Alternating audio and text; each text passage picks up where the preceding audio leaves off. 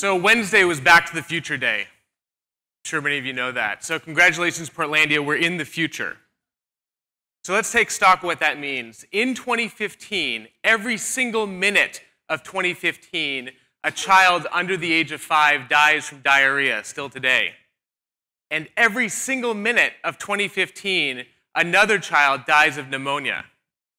And these aren't problems that we fix in hospitals. These are problems of poverty in the household. Kids are born into environments where they're drinking dirty water and they're breathing in dirty air.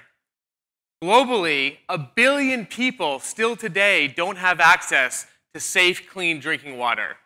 2 billion people don't have access to safe sanitation. And almost half the world's population still uses firewood on open campfires for their daily energy and cooking needs. Now, there are many efforts, small and large, from church groups all the way up to the World Bank, that are designed to try to address these poverty challenges, but they persist. And two questions come up. How do we pay for these programs? And how do we actually know that they're still working after we leave? Before we get to that, I'm going to take a quick detour to NASA. Before I worked professionally in global health, I was an aerospace engineer at NASA, where I worked on life support systems for astronauts. So how do we deliver clean water and clean air to astronauts in space? This is the vomit comet. It's NASA's weightless. When I worked at NASA, we had to call it the weightless wonder, but it's really the vomit comet. It flies straight up and down. We're weightless inside it. And we're able to test our systems that are designed for the space station. Water is too heavy to bring up into space to always have clean water available for the astronauts. So we recycle all the water every day. That cup of coffee that the astronaut drinks in the morning, her buddy drinks that same cup of coffee the next day, over and over again.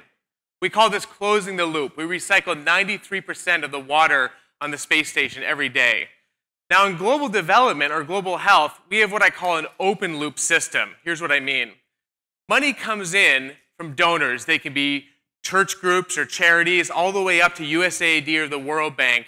And it goes into projects that are designed to impact people's health and livelihood.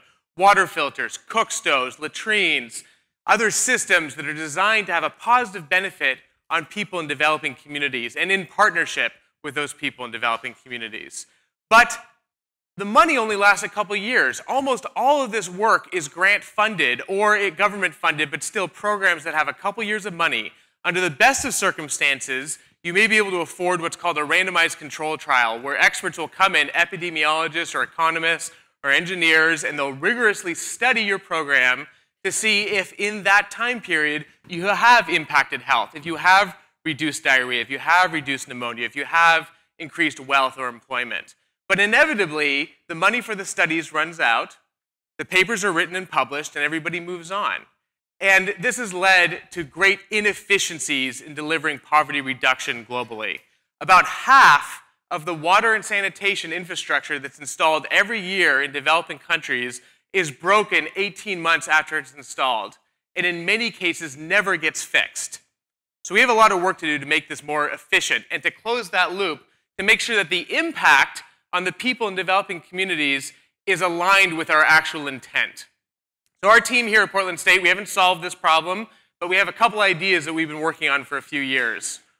One is a business model. We can use business tools like earned revenue that tie our revenue to our performance and not our promises. And the other is technology. The Internet of Things we are bringing to Africa and India and Bangladesh. We call it the Internet of Broken Things, and I'll get to that in a minute. So first with crediting. When we install things like water filters and water pumps and cook stoves in developing communities, we reduce the use of firewood. In most cases, most people use firewood for their daily energy needs. In other cases, it might be kerosene or LPG, but inefficient, emissions-causing fuel. We reduce both the use of that fuel and the demand for that fuel. As we demonstrate that over time, we're issued carbon credits by the United Nations that are tied to the actual proof of our impact and not the promises that we set ahead of time. We sell those carbon credits to international buyers. It's actually a $120 billion a year market. Less than 2% of the entire market's in Africa. So we're among the few organizations that have hijacked that system for poverty reduction. We sell their credits to people that need to buy credits and want to buy our credits, earning revenue that we're able to reinvest in the program. So in this way, we create a closed loop where the impact of our effort is aligned with the inputs, with the revenue. And even the most hard-nosed businessman or woman will be motivated to maintain engagement, maintain performance over time. We've taken this to scale now in a couple different countries. A few years ago, we helped bring clean water to 4.5 million people in Kenya using this model. And last fall, a partnership between Portland State University, a social enterprise called Delagwa Health, and the Rwanda Ministry of Health reached 500,000 people in the western province of Rwanda over a 90-day period. This is Rwanda. It's a country of 12 million people, about 80% of whom live in rural areas, many of them in poverty. Our team of nearly 1,000 reached 500,000 people in 90 days. On the map in the dark blue are the sectors that we reached, and in yellow are the control areas where we're running one of those fancy randomized control trials where we're directly measuring water quality, air quality, pneumonia, and diarrhea to see if we're having an impact. In green is what we're doing next year, another 1 million people. This is a pretty typical household in Rwanda that we reached. We're actually touching the poorest quarter of households in this region. They're called Ubudehe 1 and 2. They're the poorest quarter of households in a poor region in what is still a pretty poor country. So this is a pretty typical family. The stove is shown on the right side of the picture. It's still a wood-using stove, and the filter's in the foreground. The stove reduces wood fuel use by about 70%, and reduces indoor air pollution considerably when we get people to move outside. The technology is only part of the solution. Most of this is a public health intervention where we have to reinforce healthy behaviors over time to get communities to adopt them. And one big piece of that is getting people to move these stoves outside. The other is a water filter. You can take contaminated drinking water from springs or pumps or rivers, pour it through the filter, and it meets the highly protective rating of the WHO. So we effectively remove all bacteria, viruses, and protozoa. In over 100 days, as I mentioned, our 1,000-person staff reached 2,500 villages. This is one of our distributions. Most of this work was done through community health workers, 850 community health workers that we partnered with and we trained who reached every single household. We've been in every household 3 times now in the past year. Those community health workers carry smartphones with them, so we have all electronic record keeping. They scan the barcodes of stoves and filters. They take GPS coordinates. They take pictures. They take electronic signatures, all to allow us to monitor our own performance, to demonstrate to the United Nations how many carbon credits we've earned, and to help improve our program over time. As I mentioned, we're running one of those randomized control trials with some of the best epidemiologists in the world. And we have some early results to share with you. Now, our work isn't done, but if these early indicators hold, we're going to see a 46% reduction in diarrhea in children under 5, 73% reduction in indoor air pollution, and nearly a 28% reduction in personal exposure to particulate matter among children under 5.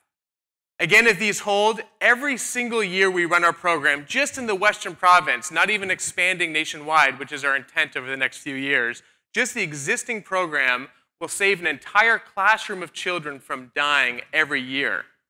In addition to that, we save 2,500 accumulated years of avoided sickness. This is a little bit of a weird metric. It's called averted disability-adjusted life years. An engineer must have come up with this. What that means, one disability-adjusted life year might be 12 kids not sick with diarrhea for a month. So cumulatively, we save 2,500 years of avoided sickness every single year we run this program. That means more time in school, more time at work. It disproportionately impacts women and girls who are equally susceptible to this disease burden, but also have to care for the sick, and also are the ones most exposed to indoor air pollution because they're often the ones cooking. So this program disproportionately impacts women and girls in Rwanda. Now, a big challenge with these health studies is how do we actually know if people are properly using these interventions? Engineers like me are really good at building water filters or cookstoves and showing that those work in the lab and can clean up water and can clean up air. And epidemiologists are really good at measuring health. They know how to tell if somebody has diarrhea, which actually isn't as easy as it sounds. But they figured that out. The messy middle is how do we actually know that people are properly using these interventions? Because in reality, most people will tell you what you want to hear. How many of you tell your dentist that you floss 3 times a day? So we use the Internet of Things, or again, as we call it, the Internet of Broken Things. The Internet of Things right now is about smart thermostats and coffee makers. It can be a lot more than that. It can shorten the distance between developing countries and developed countries and help us bring us into true partnership with people in developing communities. Here's how we do it. Our team at Portland State developed a sensor system that we've put 1,000 of these units now in 15 countries around the world, and we have them in Rwanda. We put this sensor inside cookstoves, inside water filters, to directly measure use. Now, the real question, again, is are people using this consistently? Are they using enough water, and are they using it exclusively to actually accrue those health benefits? When we ask people, they tell us they use about 1.5 liters per day, which is about right. That's about right to be having enough water for your consumption. It matches up against our surveys and observations. Now, when we put a sensor inside a water filter and we tell people it's there, turns out they're only using about 1 liter of water a day. Now, the real trick is when we hide that sensor, when people don't know the sensor is there, they're only using about 0.5 liter of water a day. Now, on the surface, this is bad news. People aren't using nearly as much water or the other interventions that we've studied around the world. But it's also data that we've never had available to us before. Historically, we've relied on surveys and observations to inform whether or not interventions are effective. Now we can directly measure it, and we can respond to that data. So that's an example of where we use sensors inside a health study. I'm going to give you another example now on the engineering side, on the infrastructure side. This is a water pump in Rwanda. If you can't tell, it's a broken water pump. But on a roster somewhere at the United Nations, this is a community that's being listed as having access to an improved water source. Over the past 15 years, the United Nations has claimed that collectively the international community has provided access to safe drinking water to 400 million people. Unfortunately, there's mounting evidence that as much as half of that gain is associated with water points that are not currently functional, and half of the remainder are contaminated with unsafe levels of microbial contamination. So it's possible that as much as 3/4 of what we're patting ourselves on the back for is fiction. And the reason that's true is that the metrics and measurements that we use to measure whether or not we're doing what we intend to do are not aligned with the actual impact. The measurement that's used today is whether or not there is an improved water source at the day we go and look at it. It counts the number of pumps. It doesn't count the liters of clean water. So how can we address that? We use sensors. Over the past year, we've installed 200 sensors across water pumps in Rwanda in 3 different groups. In one group, the operation and maintenance provider treated it to basically business as usual. If enough people complained, if it was close to the road, they could prioritize going out and fixing the pump. This has led to that metric I mentioned earlier. About half of water points are functional at any given time. In another group, we followed what we call the best practice model, or a circuit rider model, where technicians are paid to go around and visit water pumps on a periodic schedule. And that's the best practice in the field today. And in the third model, we have what I call the ambulance service, where the sensor itself triggers the notification to a project manager who dispatches a technician to go out and service that pump. And here's what we found. In the baseline, about 56% of pumps were functional at any given time. And on average, a broken pump stayed broken for over 200 days on average. Now, in the circuit rider model, they were able to decrease that downtime to about 60 days and increase the average functionality to about 73%. But it was only in the ambulance model where the sensors triggered a response where we were able to drive down the mean service interval to 20 days and got pump functionality above 90%. Now, we obviously want to drive this to 0, but even at 90%, good things happen. Other studies have shown that above 90% water point functionality, people are more willing to pay for their water services. I don't think any of you would pay the Portland Water Bureau if your water was only running half the time. And people in developing communities are not willing to shell out money for such an unreliable service either. But above 90%, you start unlocking the ability and willingness of communities to pay for these services. Another good thing happens above 90%. That's when you start accruing health benefits exponentially. If you only drink about half of your water is clean and half of your water is dirty, it's kind of the same as drinking dirty water all the time. Above 90%, you do have some resistance to that last little bit that's not clean. and you're able to accrue health benefits much more rapidly than below that. So all things being equal, and that's what we showed, it costs about the same amount of money to put in water pumps and let half of them decay as it costs to actually service water pumps. If you put that in terms of functional months, it costs about the same, but you unlock these other benefits. So pictures like these make us feel good. Pictures like these have been used in the annual reports of charities and nonprofits and government organizations as evidence for decades. Pictures like these and anecdotes tell you nothing about whether or not these kids have clean water today. We have to replace pictures and promises with performance. We have to measure and incentivize impact and not just inputs if we're going to meet the intent of our work. We collectively, in partnership with developing communities, need to make sure that the day this picture was taken was not the last day these kids had clean water. Thank you very much.